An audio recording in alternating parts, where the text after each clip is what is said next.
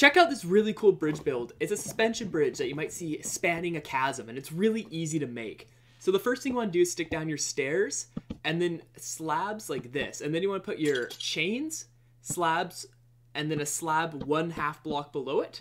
Chains again, and then here's the middle of your bridge. So place them down, and then 2 more chains, and now you're going upwards. So you want to try to get your slab down. It's a little bit hard to place it, but there we go. So now you get it going up, and then the final part of your bridge, stick it to the wall, and then place down your stairs. And this bridge looks sick like this, but if you want to add the guardrails, you put down grindstones and then chains going across. It's pretty hard to place chains down, but once you get it going, it's not too bad. And then here's the other side. I have trouble trying to place down a chain. I keep on opening the grindstone, but there we go.